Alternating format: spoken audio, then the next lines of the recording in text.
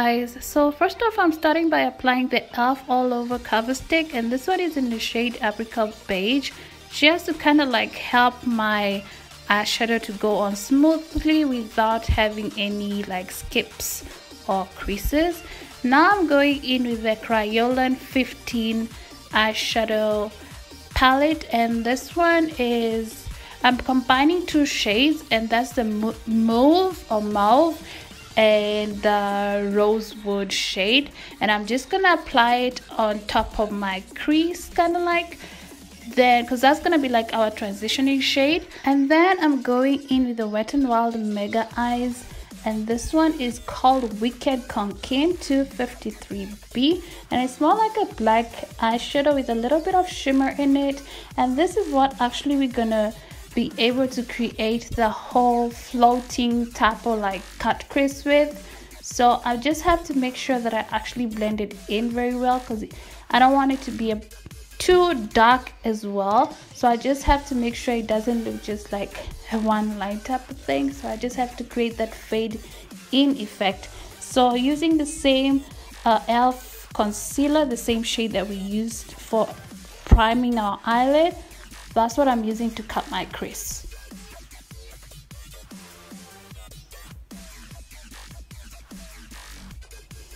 So now I'm going in with the Royal Party from Essence Cosmetics, and I'm going in with about 2 shades. One of them is called Better Bling, and the other eyeshadow is called like Gold Chains, just to kind of like dab it on to create that kind of like rose gold type of look. Then here, as usual, I'm going in with my favorite eyeliner from LA Girl, very black gel liner. Just quickly applying my mascara on my top lashes, and now I'm quickly installing my eyelashes. Once that's done, I'm going in with the MAC Matchmaster Foundation. And also, I forgot to show you guys, I primed my face with the LA Girl face primer as usual. Now making sure that I blend in that foundation all over my face, spreading it all over evenly.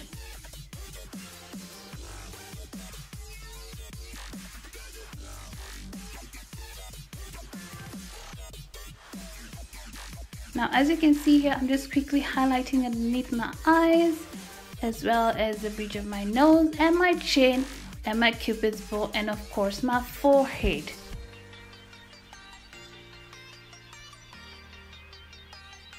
Quickly taking my beauty blender. Just make sure guys that whenever using your beauty blender, even to apply your foundation, make sure it's at least a bit damp so it doesn't absorb all of your foundation, and also so that your foundation and your concealer can go in smoothly. Now I'm just taking a clean fluffy brush, and I'm basically just cleaning out that concealer so it doesn't look too harsh or uneven.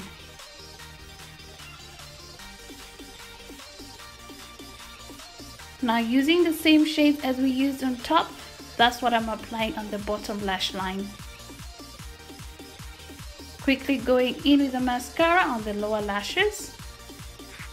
Now I'm just quickly going in with the powder, and this one is a Ben Nye Banana powder, just to kind of like set those areas that we highlighted using the cream concealers.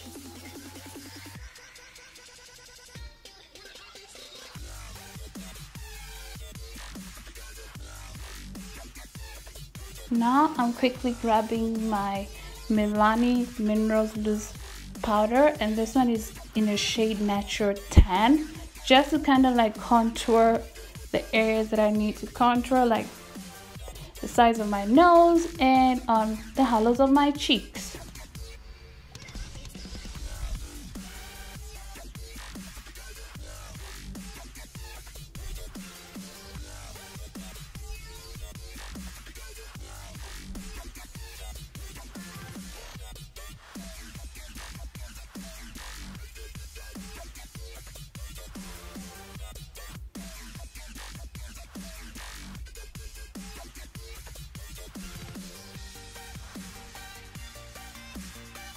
Now I'm just quickly brushing off all the excess powder.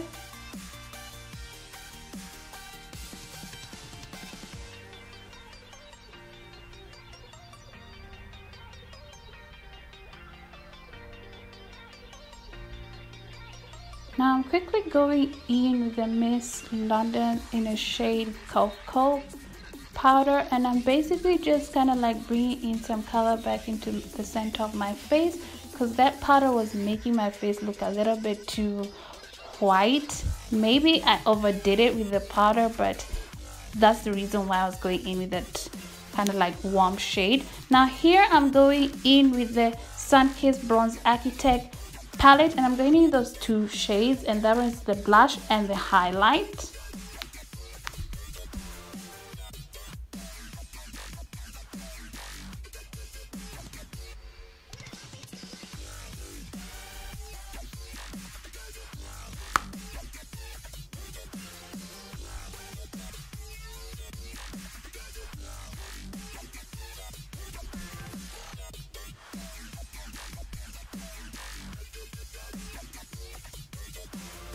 So now I'm grabbing my Anastasia Beverly Hills liquid lipstick, and this one is in the shade Lovely,